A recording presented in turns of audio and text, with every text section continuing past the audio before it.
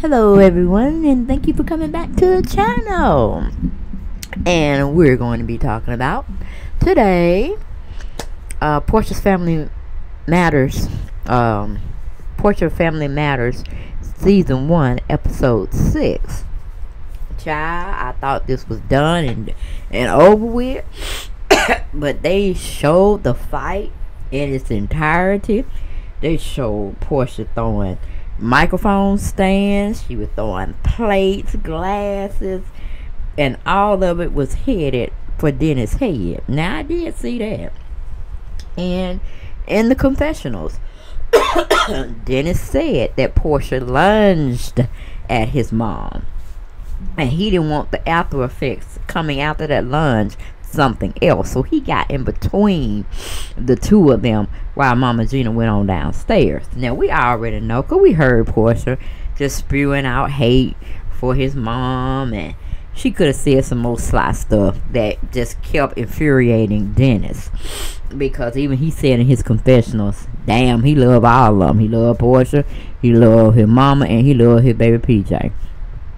You know, so what can he do?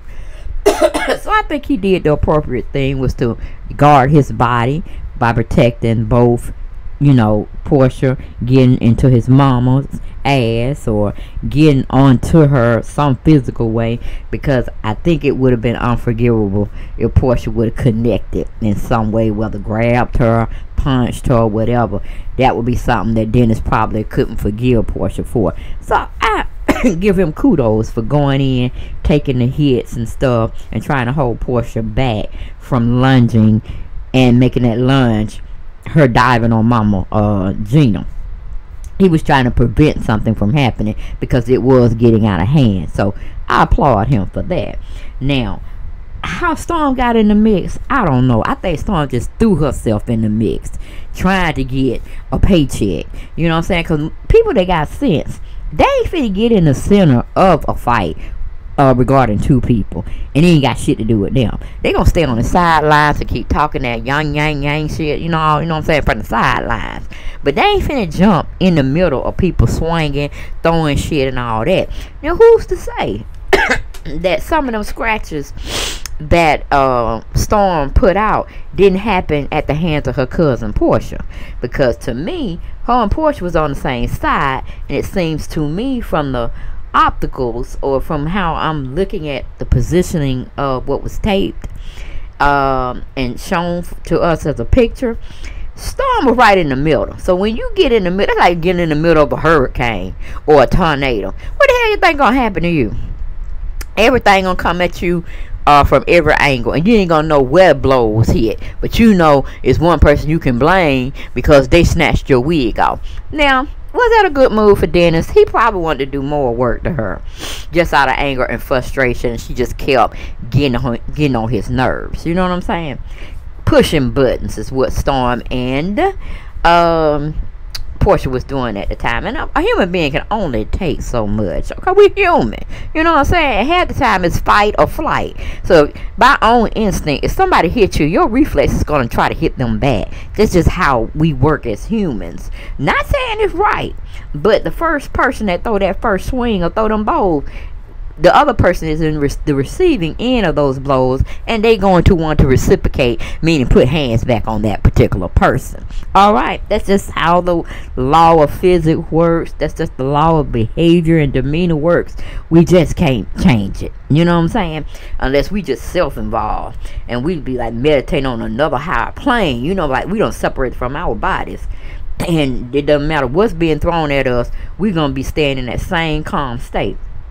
I ain't met nobody that could do that I could physically see and try to embody, or how you call it, embody that type of restraint from putting paws on somebody, put my hand to making some connection with another individual that's infringing on my space, my private space.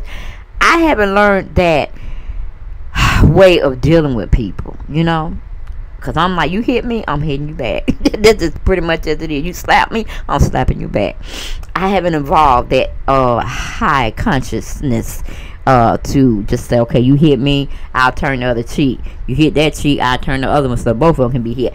And even though it's biblical, And that's what the Lord wants us to do, because he want to fight our battles and this, that, and third. And definitely he can get people back in ways that you cannot even imagine. He does it perfectly. You know what I'm saying?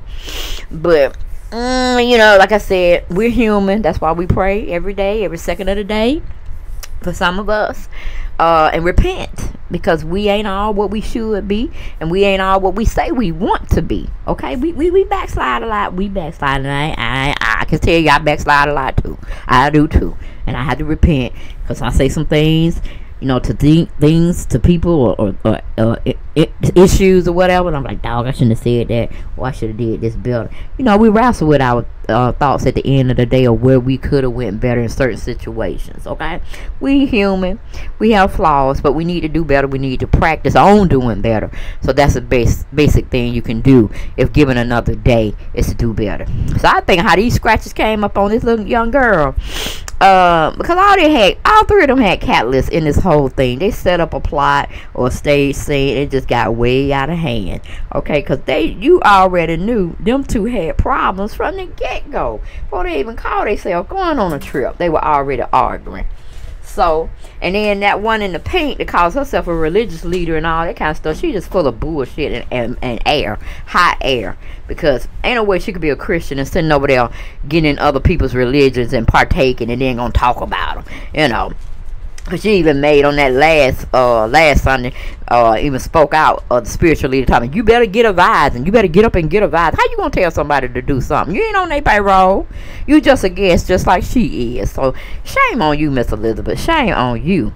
And like I said, you wasn't there, but just for a paycheck and get more money for your dad's company that you're running, because he's deceased and he left it in your hands to continue to do the good works. But you full of shit too. I'm gonna get to you eventually throughout this thing.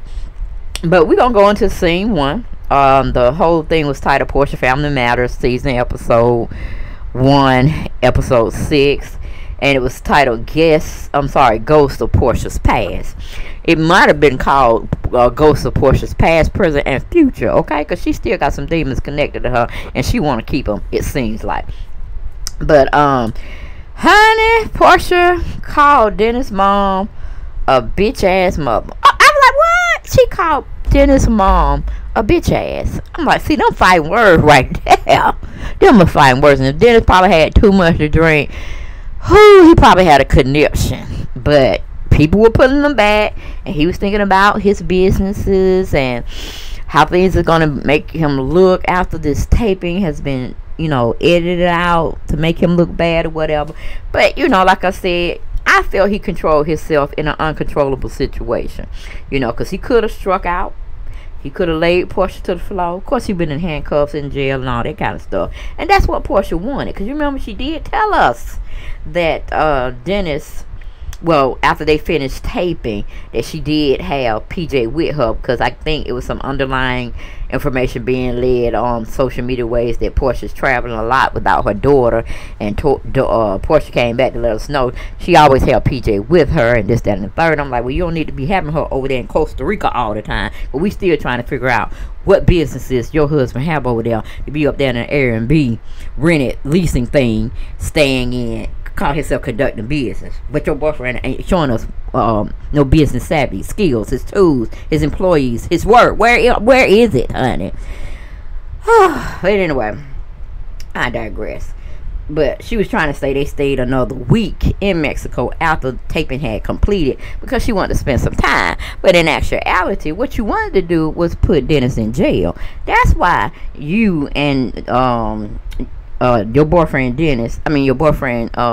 Simon, y'all stayed an extra week because you wanted the Mexicans to put Dennis in jail for everything that has been shown to us on this last episode and the episode before that. Okay, you and Storm were trying to put that boy in jail. You were trying to put your baby daddy in jail. Now how you going to have funds for your daughter if her dad is in jail? And are you kidding me? You started it. You were the catalyst, Porsha, of all the hollering, all the yelling, all the dismissal, all the getting up from the table, all trying to escort him out yourself and his mother. And then you gonna call her a bitch ass girl.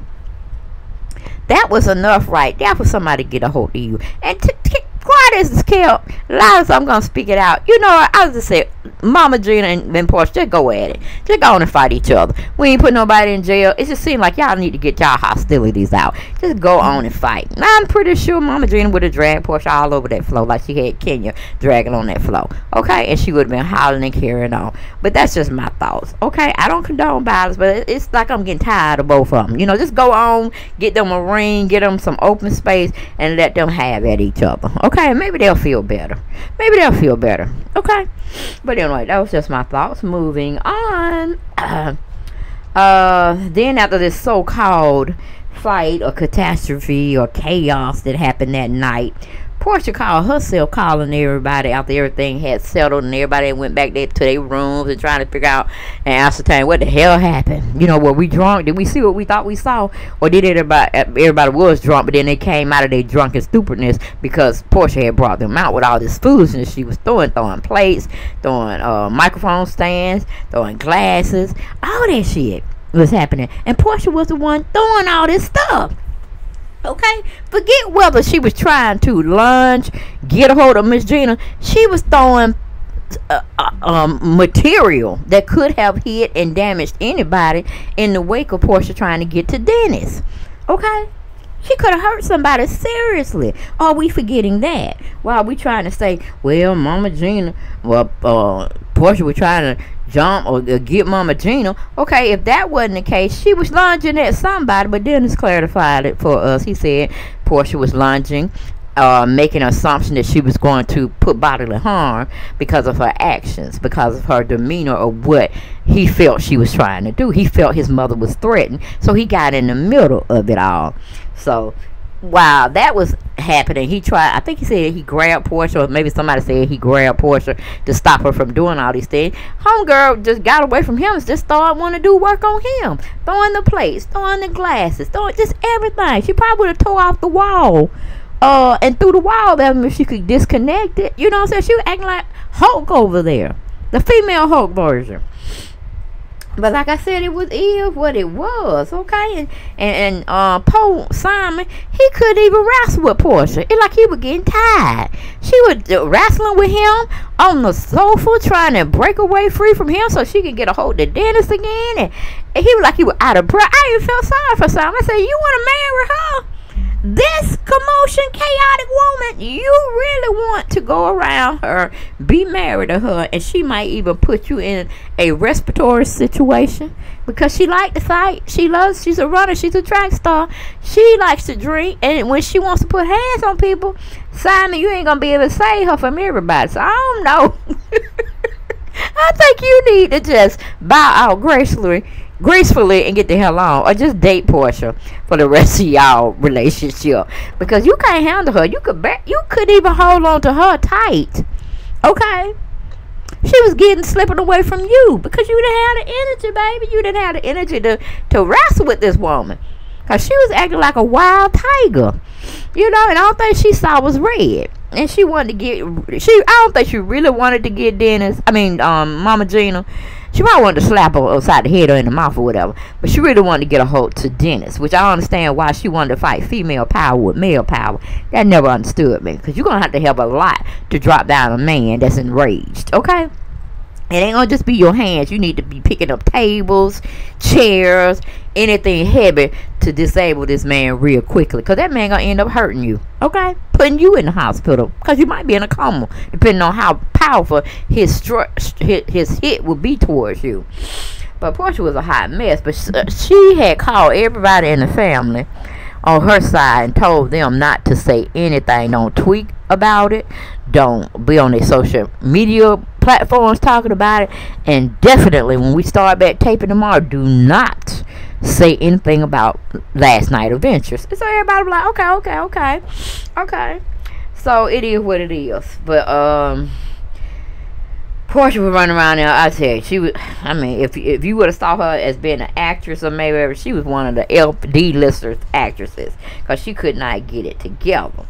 So on the next day, okay, They paired everybody off. They sent Miss Gina, Dennis, and Dennis' mistress or work that he had brought along to Cancun, Mexico. So they was over there doing their thing, you know, relaxing, chilling. And Porsha and them was at the same place that they were at, and they were filming another scene because they had brought in another coach, some black lady called herself gonna get them straightened out.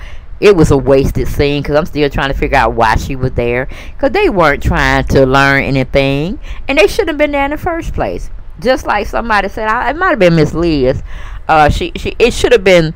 They didn't have to go nowhere. They didn't have to take no trip, you know, because they weren't. Porsha's not civilized right now. Because if she really wanted to be civilized, it could have just been Dennis, one of his works, Porsha, the baby, Minnie PJ, and what's his name, Simon, and they could have had a lovely trip or whatever. If this was somebody Dennis was really interested in, she could have been a part of the conversations. But if it was just somebody that he was casually dating and wasn't gonna be around his baby girl, he could have brought her but kept her off camera. You know what I'm saying? She wasn't gonna be a statement or a permanent fixture in his life. Cause ain't no sense of PJ trying to know all of his works and their names and stuff like that. Cause then that's going taking Porsha back into her childhood, where her daddy used to go visit his girlfriends, from what she said in chapter 2. And she had to sit there and watch all these women, her dad interact with all these women, and they weren't her mother and they weren't her stepmothers. You know, being in the midst of it. You know, he was dating people behind their backs. You know what I'm saying? So Porsha knows far too well about that situation. Then we have Lauren, Porsha's sister. You know, she's delusional. She thinks everything is back on track and all this kind of stuff. And she's trying to, you know, bring in, like I said, another therapist to come and help them. And that's just totally bullshit. Lauren need to go to some counseling herself and stop trying to counsel people. Because hurt people can't help people. You know what I'm saying? They have to finally come in agreement with what they're going through and spend some time with themselves and developing themselves and following their growth before they can sit there and help other people. So Laura need to just sit this shit down, sit herself down, and stay off Real Housewives of Atlanta as well. Okay, she needs to just go and get a career and leave this entertainment stuff alone, because it ain't for her. Then we got Porsha, you know, it's acting like she don't know what happened last night and this, that, and the third, and the producer come in and say, wait a minute, y'all full of shit. We ain't gonna talk about this. We ain't gonna talk about the fight that happened last night. Why are y'all so cold shoulder to that? Don't you think y'all need to be discussing that? Y'all talking about moving ahead, and that's shame. That's a shame for a white man to come in, the producer, and tell y'all, look, the big elephant in the room is what happened last night, and all y'all gonna get amnesia and act like y'all don't want to discuss that or tell the therapist what's going on and what happened last night. Y'all don't want to discuss that. He was getting downright in the nitty gritty. I feel for it. I was here for it. Then crazy ass else are gonna come out and say, well, I was called by Porsha and told not to talk about it. I said, this is your mother's friend sitting up there telling in front of all the people you told not to tell, and she putting you on Front Street. And this is the people you got that's holding you down, that want the best for you. Okay, she was singing like a canary, like they had her in jail somewhere, and they were saying, you either gonna tell us you going to jail, you going up the river for 5, 10, 12, 20 years, or you could cut this plea deal. And she was like, give me the plea deal, because I'm finna sing like a canary. It was Porsha told us not to talk about it. I would have sent Miss Elsa on the next plane smoking back to Atlanta, okay? And would have cut her all out of my family ties, because she don't know. She's a what do you call her, snitch. And snitches get stitches. Snitches get stitches. In my daughter's voice, okay? That was funny as hell. I said, out of all the people, I would have thought Dom would have said something. But shortly after, Miss London was saying the same thing, that hey, we trying to protect our best interest. But yeah, it was Porsha told us not to say anything, but it is what it is. Okay. Then Liz, Auntie Liz, sitting up there looking stupid, like they putting her in jail too by asking her, does she not want to talk about it? And she looking all stupid. I'm like, this is the one time you're not gonna say anything. You always talking about the spiritual advisors. You always talking about Porsha need to do better. You don't want to say nothing now. You ain't incriminating yourself, okay? Because you already done showed us how you feel about Porsha, which is bull. She shit in your eyes, and she will never be the cream of the crop with you all, okay? So I was too through with her.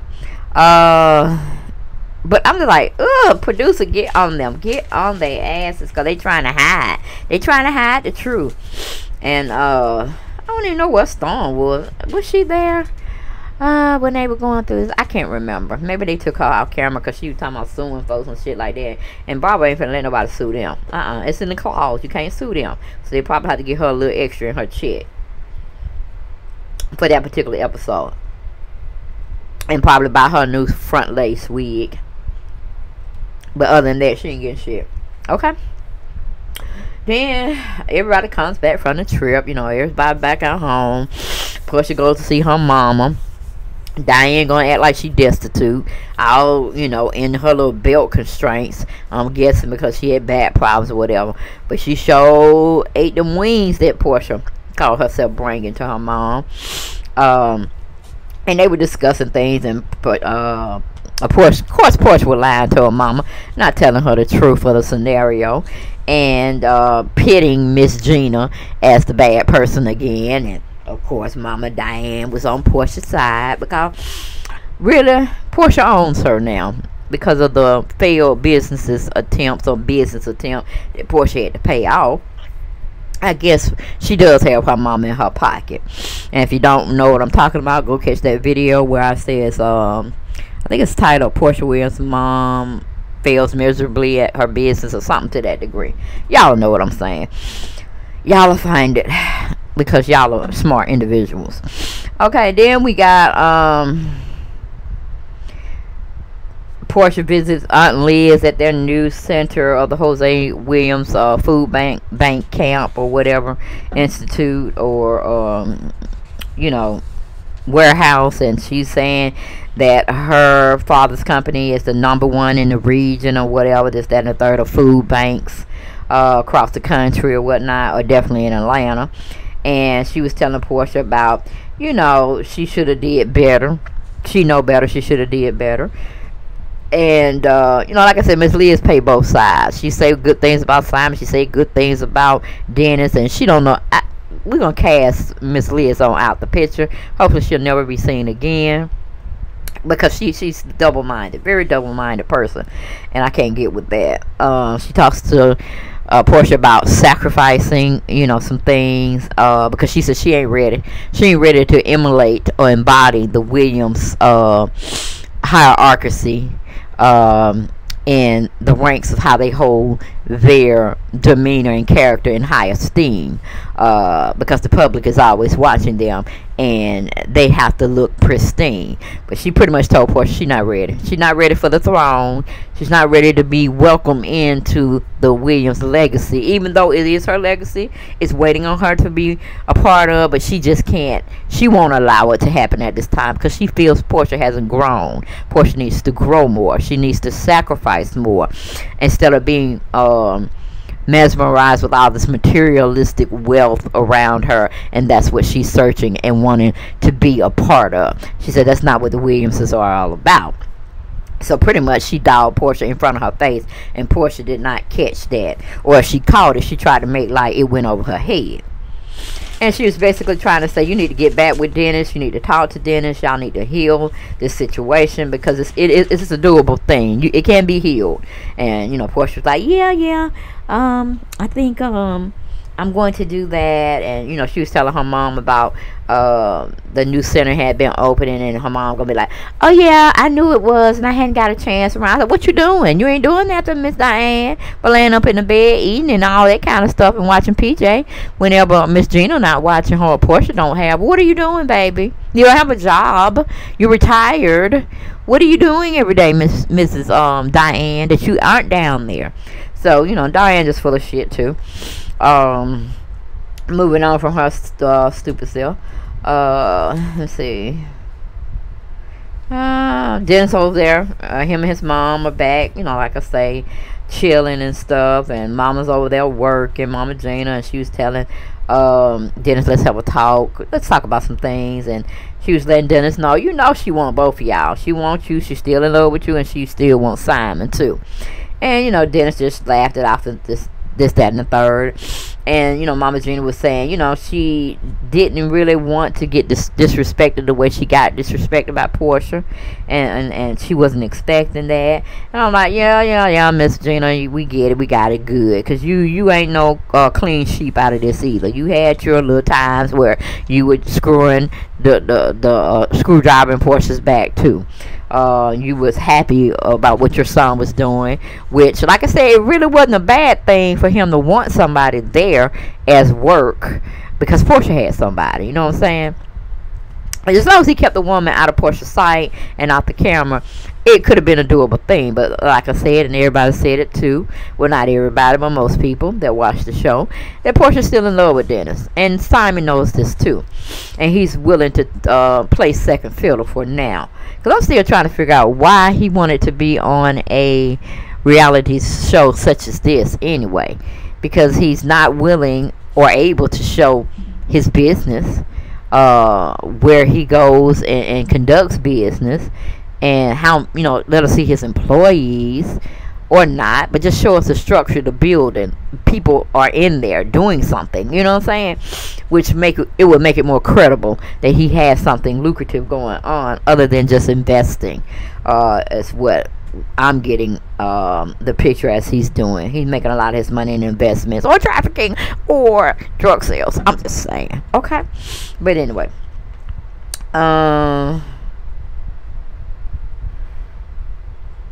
Then we have Lauren, what's his name? We have Lauren comes over, Porsha's assistant, and they go down and try to research or find Dennis's stuff, because the people that be at Bravo has told her, you need to give him his stuff before it becomes a legality for us. And so she couldn't do it when Dennis was asking her. She couldn't do it when her sisters them and cousin was asking her. She couldn't do it when everybody else on her same level was telling her to give Dennis's stuff back. Now she had to be made by Bravo to get that shit back to Dennis. Okay. And we still didn't see the robe. I don't know what happened to the robe or anything of that nature. But even Larry, which is Miss Diane's boyfriend, he was on the phone along with Miss Diane when Diane was calling, checking on Porsha and whatever, and she was saying what she was going to be doing, or she was doing at the time, and you know, making a joke, and Diane was, you know, going on with it, saying, girl, I know Dennis got shit over there. Go on and get that man his stuff back, okay? I'm with Bravo, which she really shouldn't have had to say that. She should have, when they broke up, she should have said, Porsha, get that stuff out of the house. Tell him come put it in storage or whatever, or put it back in his house, but you don't have no business with that, because I'm tired of that, okay? I don't want to hear that. And, you know, that would have been the better thing. But Porsha got some outside entity forcing her to do these things. And even Larry, Diane's boyfriend, was saying, no, Dennis got stuff over there. He got mail over there. He got dishes over there. And then Dennis was in his confessional. He had an entertainment center over there. He had a lot of stuff over there because they showed us. So it's of record. And it's of pictures showing that she does have his stuff. But so for some reason, she just didn't want to give it back. Now she's forced to give it back. So that was pretty much it of the scene of what happened tonight. Like I said, the bigger pieces were, they showed us everything. But like I said, it was still kind of sketchy on what was really being shown to us, because they didn't really zoom in. And I guess the reason why they couldn't zoom in, because they had to stop somewhat filming a lot of the angles, because they was trying to keep Storm separated from Dennis separated from Porsha, you know, and Miss Gina getting in the mix of it all, you know what I'm saying? So, but Dennis did confirm, and I do believe Dennis, that he felt Porsha was gonna lunge for his mother, and she was in that lunging stance, and he just wanted to get in between the two so nothing would happen that he have to, you know, be sorry for. Now, how Miss Storm got in the midst of it. I think she was just a part of a casualty. She just jumped herself in it, and she was getting hit by some of the blows and the scratches of people trying to separate them and this, that, and third. And Dennis just probably felt some kind of way and snatched her wig off. Which the only thing he did was snatch his wig off, her wig off. She can't go to jail for that. And evidently the law sided on Dennis, because she did any and everything, both her and Storm, trying to get Dennis arrested in Mexico. And Mexico was like, no, we can't hold him because there's nothing that happened. And then again, like I told y'all, you can't sue Bravo. That's in the clause. That's in their contracts. And that's something you can't do. And I actually have a video on that. I can't tell you where it's at. If y'all really want to know, just go look for it. But the producers were like, girl, we gonna get our footage, and we gonna get some explanations here. Somebody gonna tell us something. Because Porsha didn't want to film a scene trying to talk about what happened, that she knew she was the catalyst in starting, and everything made it look like she was the problem, which in fact she was the problem. She just didn't want it put out on her at that particular time. So she kind of got nasty with the producers, or the producer that was just shown there in that little clip, that she didn't want to talk about it no more. If they were finished with the scene or whatever, then they need to wrap it up, because she's done. Then she got up doing one of Nene tricks and just walked off. I'm like, girl, you ain't Kim Zolciak, girl. You a little darker. Alright? Stop showing your ass. Alright? But that's all I had for this one, y'all. Season 1, episode 6. They coming back with another one. I don't know. Shows what that to conclude. What are they showing us next week?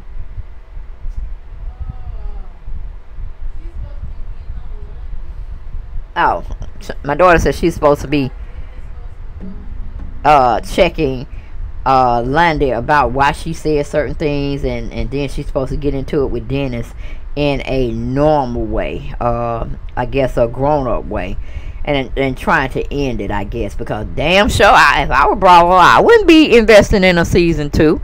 You know, like some of the bloggers are out there saying they can do a wedding series of, leading up to the preparation of her wedding and getting married. They can do that. But I wouldn't touch a season 2 with the 10-foot pole.